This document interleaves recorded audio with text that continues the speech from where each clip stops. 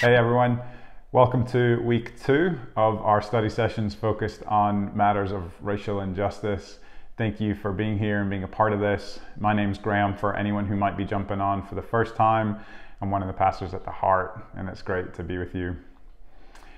As we said from the outset, this is a conversation that we want to be committed to over the long haul in a number of different ways. But it's been great just over these past couple of weeks to drill down a bit together into some of the specifics, to dig a little bit deeper and have some conversation with one another. I hope that last week was beneficial to you and to your group. Hopefully you had the chance to share some of your own perspective and maybe to hear some new ideas as well. Let's keep in mind the list that I ran down last week on how to discuss things that matter in a way that edifies one another and honors one another. We've heard some great stories already about how that's happening. So thank you for being with us in this conversation. It really does matter. We're going to follow a similar format today as we did last week, in that we'll watch a video together, take in some video content, and then I'll come back around with some discussion questions and some ideas, some conversation starters, just to help aid in conversation for the groups this week. But the video that we're going to watch together is an interview with Latasha Morrison. And Latasha is a Christian speaker and author. She is also the founder and president of an organization called Be the Bridge, which you might be familiar with already. I know a number of people at theHeart have engaged with Be the Bridge in different ways. But Latasha, as she'll tell us a little bit about on the video, she had attended a lot of different workshops and conferences that discussed matters of race and of inequality, and she found those to be really beneficial and helpful spaces.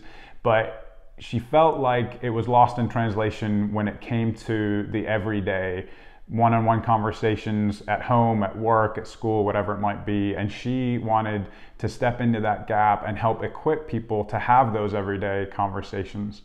And so Be the Bridge is committed to racial reconciliation, committed to racial equality. They have a presence across the US, and they have a number of different resources, both online and in person, that have really aided in this whole overall effort. So Latasha will tell us a bit more about the organization, but she'll also share some perspectives and experience that I think is really valuable and that we can really learn from. So let's watch that video together, and then I'll come back around with some questions for us. My guest today has been called a bridge builder, a reconciler. She's been voted by Ebony Magazine as one of their Power 100 people in 2017. Latasha Morrison, thanks for joining us on 100 Huntley Street. It's great to be here. So you started this group called Be the Bridge. Yes. As a way to start and continue that conversation, yes, especially within the church. We have to talk about it. And this is the thing. And, and the reason why I'm giving this history, in this, because history is so vital to what's happening now in the church, why our church is segregated, it's because it's by design. We couldn't go to church with one another. Christians signed on with what the culture was doing as it relates to racism and said, you're not welcome, you're not an image bearer. And we have to reconcile that, we have to talk about that, and it still impacts us because look at our churches now. They're very much segregated, but that, when we think of scripture, on earth as it is in heaven, that will be done, on earth as it is in heaven. So we think about, we're not going to a segregated heaven, eternity. So we got a lot of stuff to get right. We got to have these conversations. We have to put on our big girl and big boy pants and be courageous and really face this ugliness. We're all a part of this. It's not about, just white people fixing it. It's not, we all have to come together in solidarity to fix this. And that's going to start with conversation. But you have to really kind of get out of yourself, get out of your own personal biases and your prejudices and really start checking your heart and examining your heart and asking God to reveal those blind spots, I mean, I'm sitting up here and I do this work and I have to fight this every day. I have to fight those blind spots or those personal prejudice or internalized racism that I may have myself, and so I know if I'm having to do it, in this racialized society, other people are too. So tell us about Be the Bridge and how that's continuing the conversation.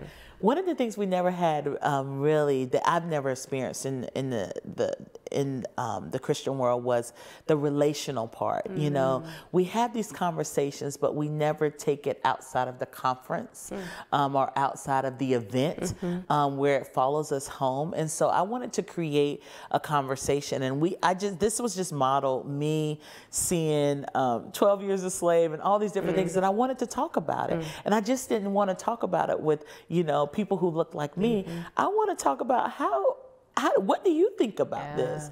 And then realizing that a lot of times when it comes to movies, people don't see them, you know, and I started this dialogue and met some friends, went to a conference, another conference that was beautiful and great, but it was so segregated. And I wanted to talk to the creator of the conference, and we became friends, which is Jenny Allen, and the founder of If Gathering, and she really wanted help with this. And so sometimes people don't do because they don't know, you know?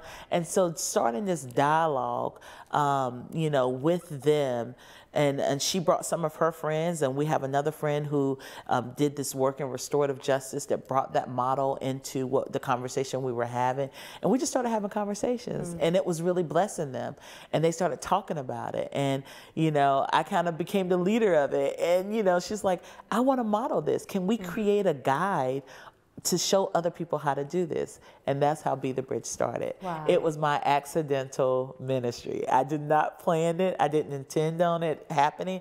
But if you look at the threads of my life, you know, all the way from, you know, middle school and high school, you can see what God was setting me up. And I had no idea. I was just doing that next thing. But I'd always had this consciousness about justice and righteousness. Even before I was a Christian, there was this, you know, about things being just, and you can see these patterns in my life. You know, I led the cause to get Black History started in our high school. You know, we were probably about 12%, I think 13% people of color, non-whites in my high school. And just the tension with that, that's when I realized that we think differently, you know, about things. And so I think, you know, this conversation started organically with my life. It's been a grassroots movement.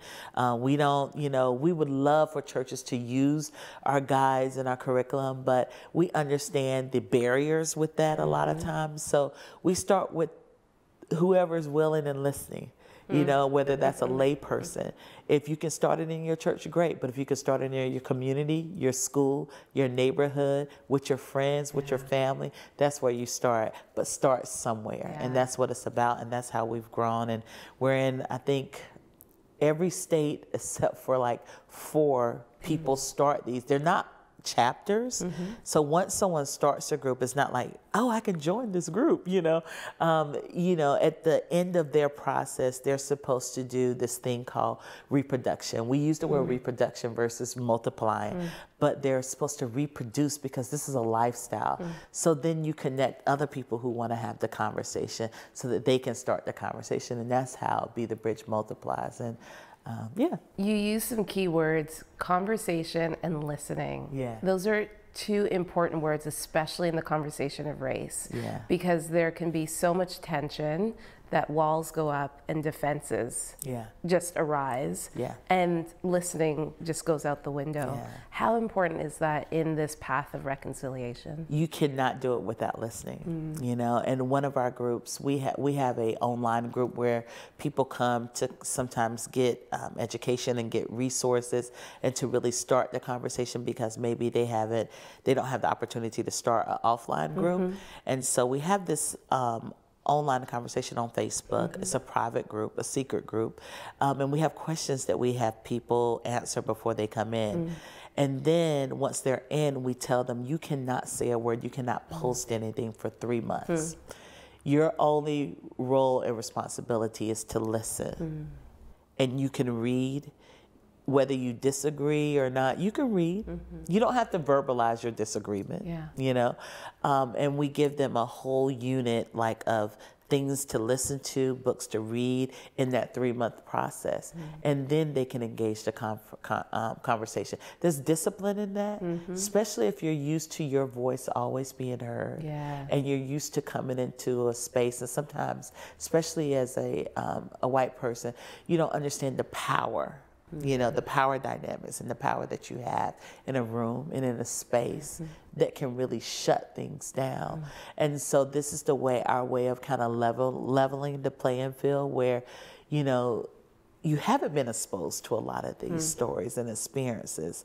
And so you need that exposure. And so this is the opportunity to get exposed. And so, but that rule applies for everyone, no matter your ethnicity when you come into our group. And that has been healing for a lot of people because we hear stories of people saying, I hated that rule, but I realized that if I would have spoke, I would have misspoken and I probably would have hurt someone. And that discipline of listening, you know, we think about that. Be still and know that I am God. I mean, that's a discipline. Like listening is like a worship, you know? And I think some of that can carry over into our faith in that sense where we have to be able to sit with and understand pain. And we have to understand we come from different cultural backgrounds. And my cultural background, there's a language, a theology for suffering and for lament.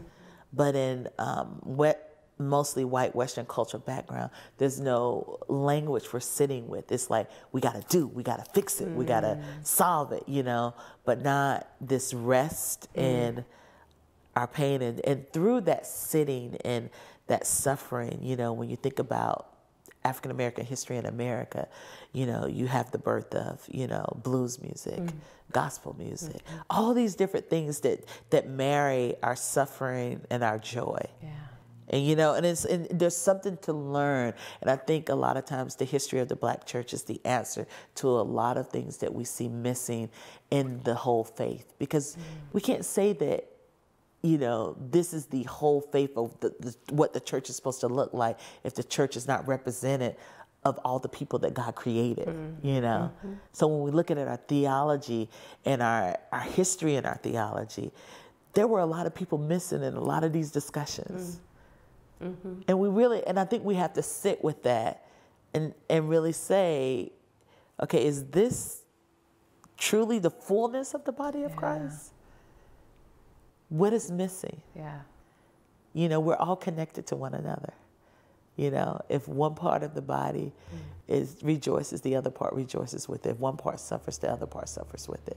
And I think we have to carry that and really sit in that and really begin to understand one another. And that's hard. This is not easy. No. So when you ask that question, my question then becomes, is there hope for the church to find a place of some sort of reconciliation when it comes to race? There's always hope.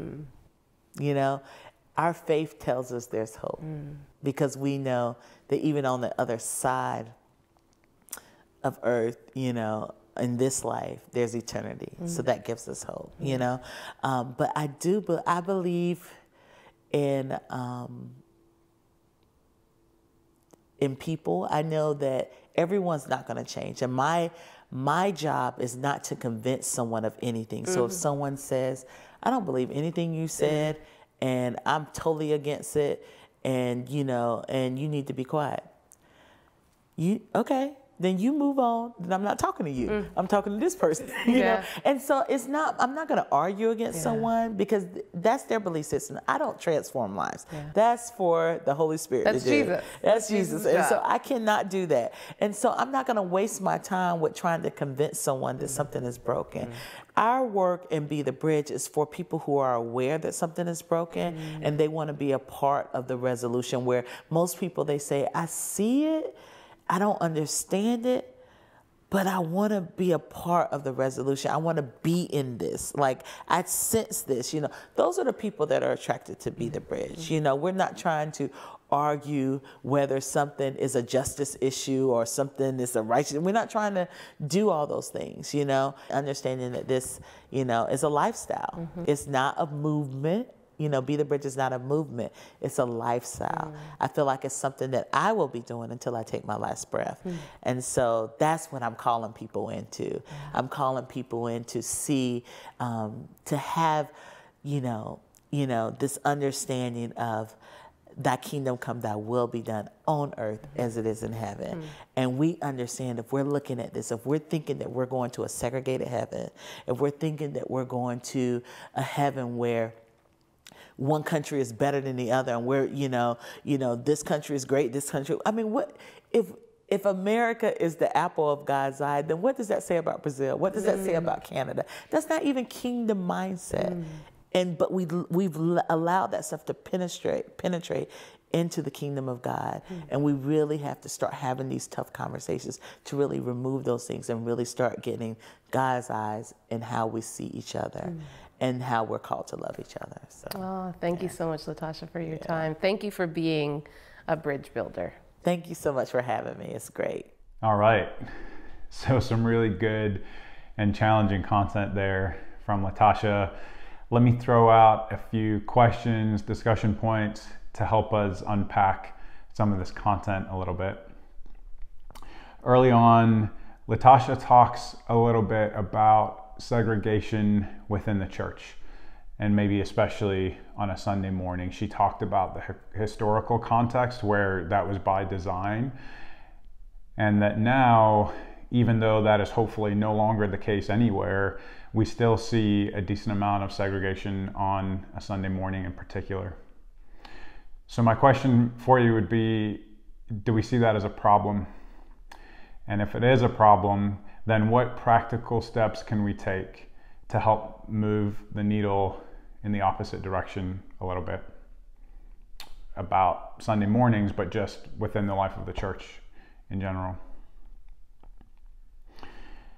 I also love the point that Latasha made about how reconciliation is not possible without listening, without the skill of listening well.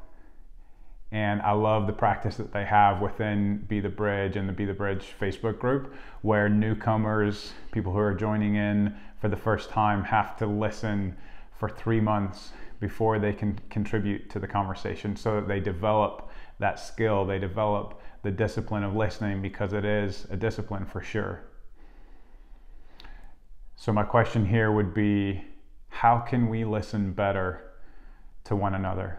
How can we listen better to different racial and ethnic groups than our own? How can we listen better to different demographics in general? And how might introducing the skill of listening really well affect this whole conversation about race?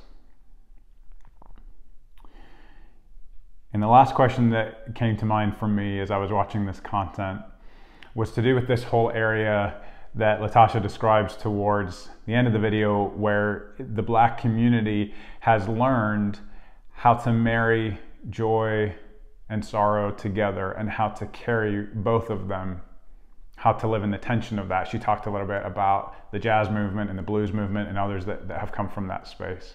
But she contrasts it to the white community that she sees still trying to avoid pain and suffering and sorrow at all costs. So do we think that that's a fair overall assessment? Where is it true? Where is it not true? And if there is a bit of a contrast, then to what extent does that hinder our conversation about race? Does it hinder it? How might it aid the conversation to be aware of some of those dynamics? I think that's worthy of a little bit of discussion as well. I love the fact that Latasha ends on a note of hope. I think that there is hope to be found in this conversation, yes, because of our eternal hope, and also because in the here and now, because of people like Latasha and others who are committed to moving us forward in these areas.